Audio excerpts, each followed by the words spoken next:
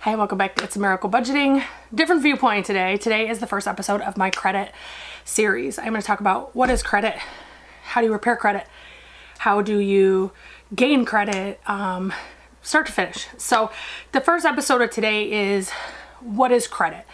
How are you rated on it? What are they looking at? What's happening? So this is a different place than I normally film. This is my living room. In case you haven't seen any of my previous videos, I actually live in a ancient trailer. It's actually older than my husband and I. However, we paid about $5,300 for it, and it is the only reason we've been able to pay off debt prior to, you know, the global thing that happened and the things happening right now in Ukraine and the just inflation that's happening. Even prior to Ukraine, we were seeing high inflation. Prior to all of that, rental rates in my area skyrocketed. I live in one of the richest counties in the United States, definitely the richest in Michigan.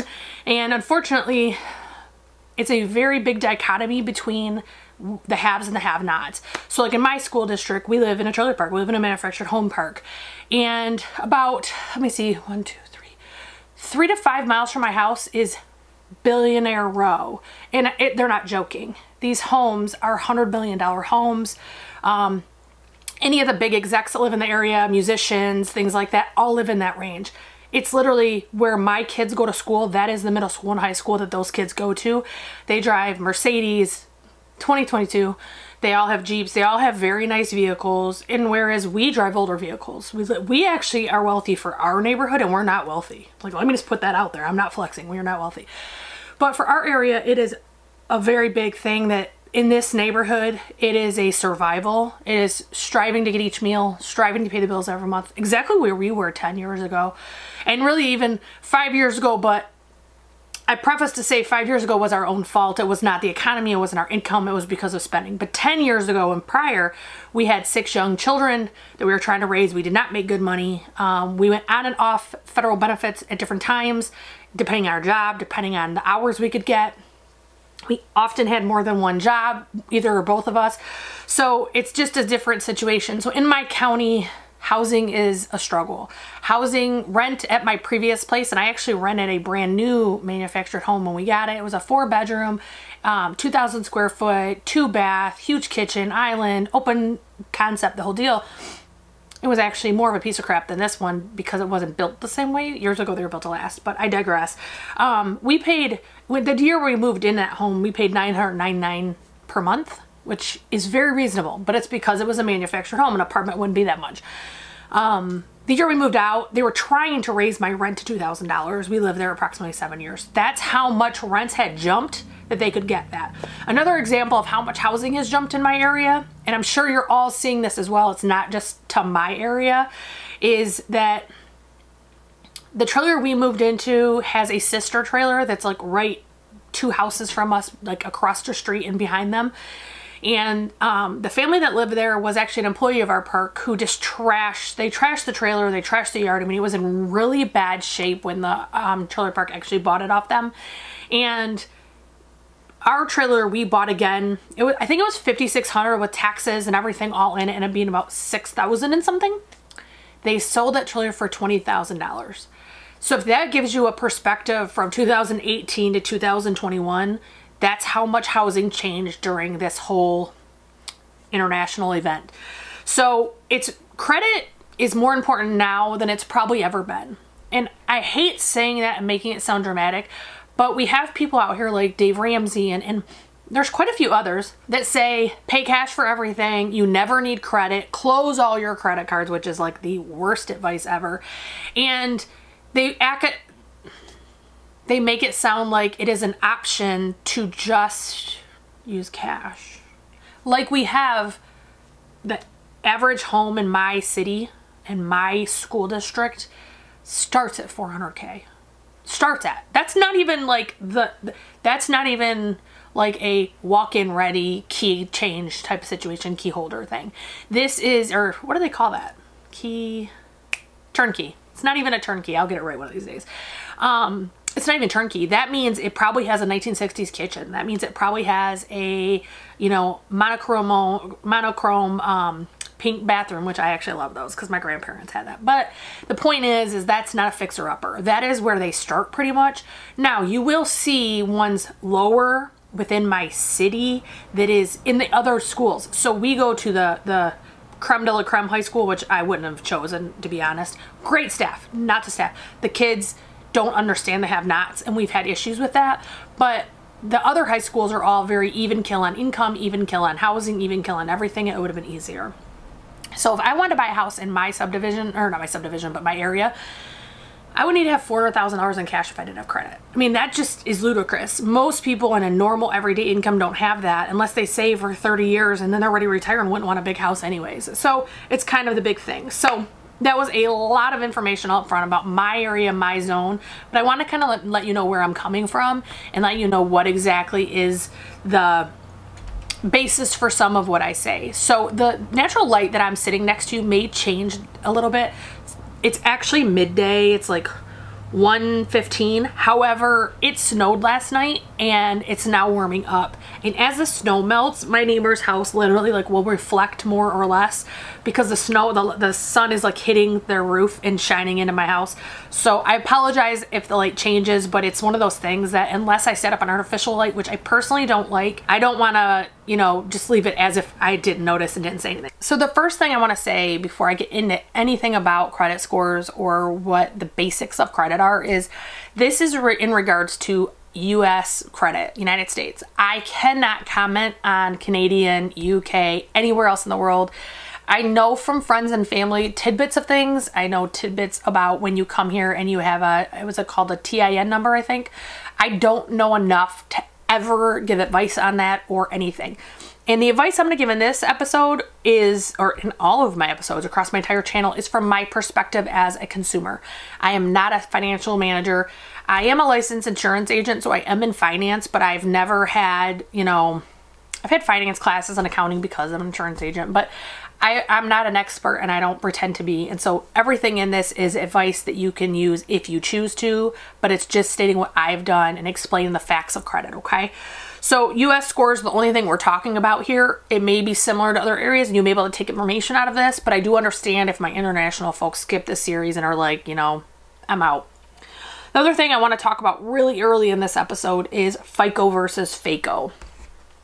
A lot of people that are really into the credit world, and there's something called the credit ladder, which I will talk about in a much later episode. They talk often about how FACOs don't matter, that FACOs are nothing but basically a magic 8-ball, and you could get a totally good number that's dead on your FICO, or you could get a totally bad number.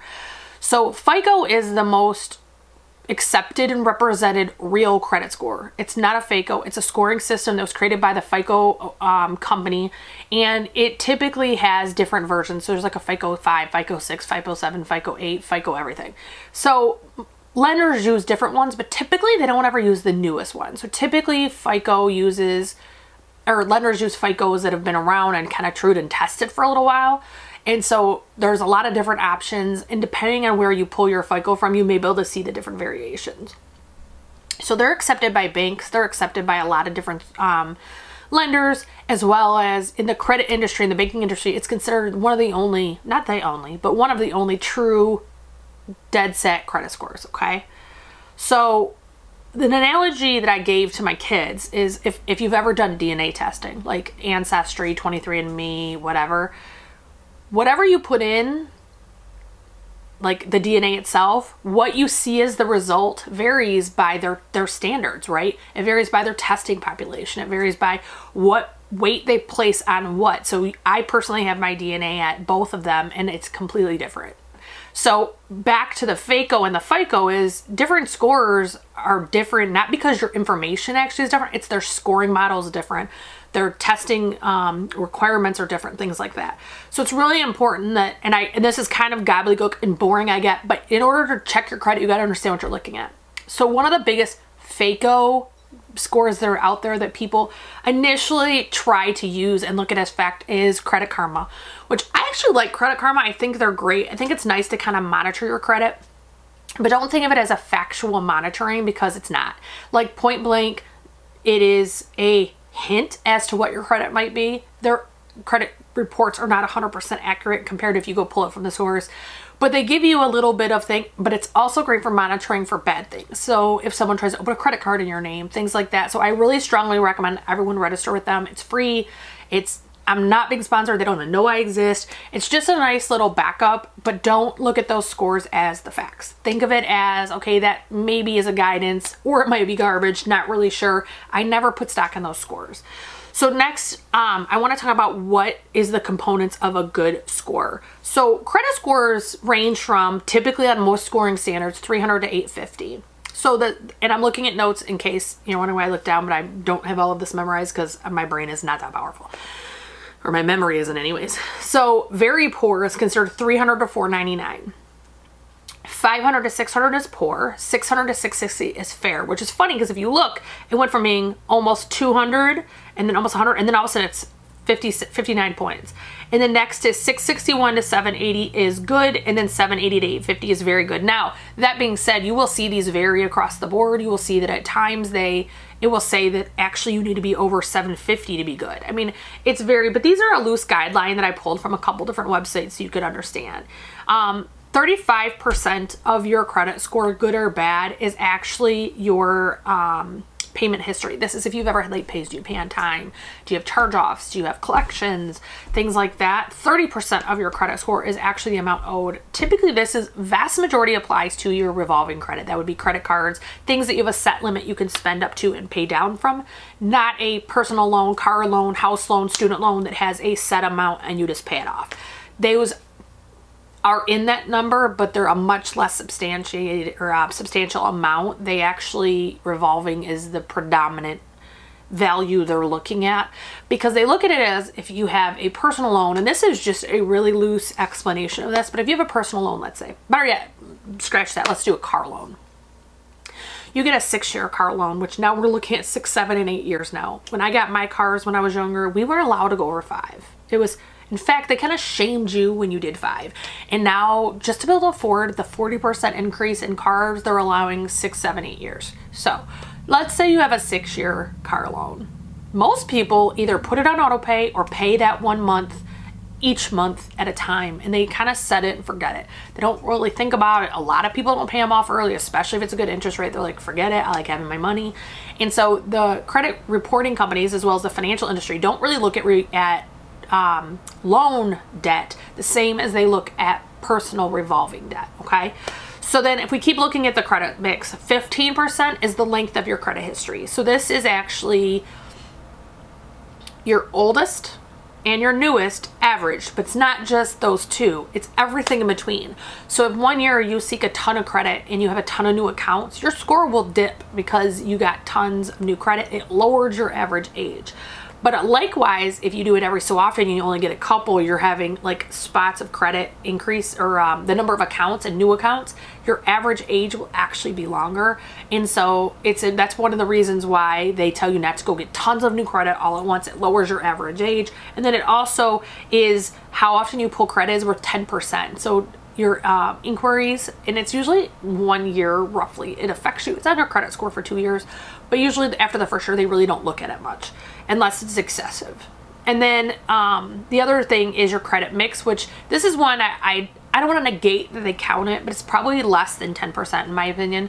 I probably on one hand could count how many times I had a bank say, oh, I'm sorry, Miss Miracle or Mrs. Miracle, you are getting denied because you don't have a good credit mix. I actually know of one bank that has done that, and it's Chase Bank, and they want you to have a mortgage because they want, if you go to bankruptcy, to have to pull out of your, you know, your investment to pay them back. And if you don't have a house, they don't have anywhere to go.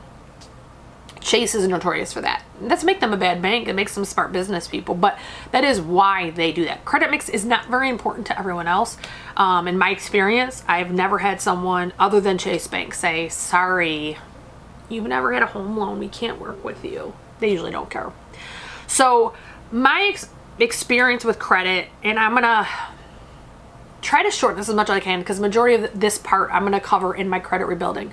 My mother has some significant issues in her past, and she was a shopaholic. She claimed bankruptcy more than one time. Now, mind you, my mom is not dumb. My mom is very smart, and while we do not have a relationship due to her issues, I do respect the fact that, one, she had a rough life. She was a single mom. My dad died when I was a baby. She had help from my grandparents, but she didn't have everybody in the world helping her out, right? And she had to go to work when I was 6 weeks old because my dad died. She didn't have a choice. So I definitely think that her issues, whether, I'm not a psychologist, I don't know exactly what she's diagnosed with. That's her business, not mine. But there were some things I noticed in my youth, that she constantly had maxed out credit cards. She never asked us to save money, never taught us to save money, other than when she wanted to prove a point. And so when I turned 18, my mom had credit cards, and I immediately went and got every credit card at the mall that I could think of that I would like. Then the bills came, and I went, oh, shit. I mean, actually, it almost felt like dream money. It didn't feel like it was real money. So initially, for the first 2 years that I had credit, I did pay my bills on time. Initially, I paid the minimum on every card for 2 years. And not even quite 2 years. It was actually about 18 months. And then I got pregnant with my son. The summer I turned 19, I got pregnant with my oldest son. And I had morning sickness so bad that I literally couldn't work. I literally couldn't leave my bed some days. And so there was no way for me to continue these credit cards. And I sure was not going to go to my mother or family members, and his dad was not in the picture, to say, hey, help me with this. So they defaulted and they went to collections. I didn't even realize what that meant, didn't understand, didn't really care at that point. I had bigger fish to fry at 19 and pregnant. So I never really thought about those cards again until I was in my early 20s. I had met my husband at this point. I don't think our first son together was born yet, but we were going down that path. We were, you know, planning to have more kids. We were planning to get married, the whole deal. And we went to get an apartment. And when we applied for that apartment, the lady basically laughed me out of the office. Like, basically, it was humiliating. It was traumatizing. And she didn't have a right to be that rude, but I didn't have any concept on credit and how long it lasted. And that stuff was actually, in theory, really fresh. It was less than or about 2 years old, maybe 3 years old. So in her mind, she's like, why are you even paying money to apply for this apartment if you know you can't get it?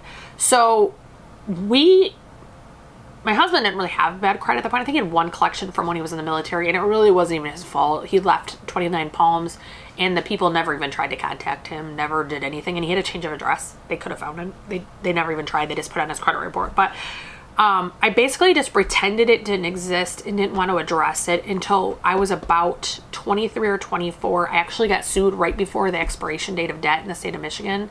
And I'm going to cover expiration dates of debt, the reporting clauses and things like that in my credit rebuilding. So I'm just giving you a short summary of what mine was. I got sued, and I actually had a really cool coworker who said, do you even understand all this? And I said, no, I have no idea what's even happening here. And mind you, the internet exists at this point, but it wasn't as good as it is now. So I'm 43. We had internet in my 20s. We had it kind of on our phones. It wasn't the best on our phones, but we definitely had access. But there wasn't a lot of sites. I found one site at her suggestion called Credit Boards. And I recommend anyone who's got credit repair issues to check their site out. It is a message board.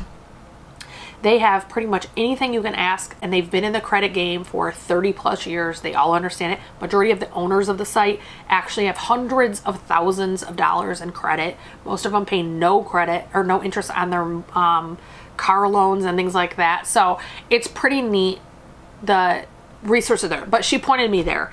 I used that site, and I actually got every single negative deleted off my credit. And by the time I was 25, I actually had bomb credit. And I mean, like, to be 25 and have a 700-800 score, $100,000 in available credit, not used credit, available, was unheard of at this time. My friends were like, how did you even do that? And I said, I just found this stuff on this. I kind of was naive about that even. Found this on this website. But I didn't know I didn't want to max out our cards. I didn't want to have all this debt. So we had approximately $5,000 in debt, most of them on zero interest cards. Navy Federal was our main creditor, and economic decline happened. And when the economic decline happened, our car loan was with Navy Federal, and I lost my job. I worked in finance. So when the economic decline hit hard, finance industry was one of the hardest hit, and I lost my job. I was laid off. My husband maintained his work the entire time. He actually worked as a security supervisor for the big three. He maintained his position the entire time. But we went from 2 okay incomes to 1 okay income, which is dramatic when you have a family of 6. So one of the biggest, actually that might have been 5 at the time. I think my son was born at the end of that. But they started garnishing our car payment out of our checking account. And so that we couldn't pay rent, we couldn't buy food for our family, we couldn't do anything. And I went to one of my former bosses and I said, what would you do? I said, I have $100,000 in available credit. Tomorrow I could go pull out enough cash to cushion my account and I could float Rob and Peter to pay Paul for the next 10 years if I needed to. I go, but I don't want to do that. At the end of the day, I'm still going to have to pay all that back. So I don't want to do that. So what do you advise? And he said, I would claim bankruptcy. And I said, but I only owe $5,000. He goes, I understand that. He goes, but that will stop their collection efforts. They have to stop the minute you file bankruptcy and you're young. You're only 25. If you do it now, you'll be done by the time you're 35. It'll be after credit report. He said, so, and if you play your cards right and you do things well, you actually won't have bad credit for that full 10 years. And I said, yeah, I don't think I want to do that. And I waited about another 30 days and then my son had a field trip that was due. He had a $65 field trip that would only be paid by a check. And I had left this money in one of my accounts that I thought was untouchable. And I didn't realize that court documents had been filed to seize my bank accounts so that they could not be used. And so I had to let my little boy know when he was young, he was in elementary school, that he couldn't go on that field trip that day. And that was very emotional for me and very shameful.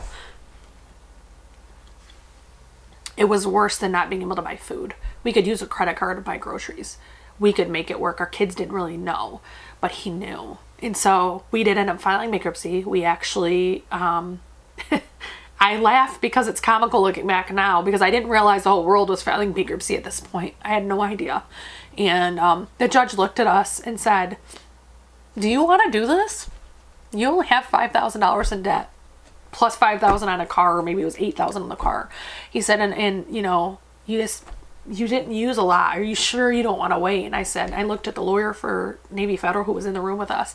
And I said, no, they will not stop taking my baby's food money. I said, my babies have to come first. And it's really important to me that I can provide for them at any point in time in our lives. And he said, okay. He's like, I just want to make sure. He goes, you're going to see as you sit in this court and wait for your final numbers and everything to be called. He said, you're going to hear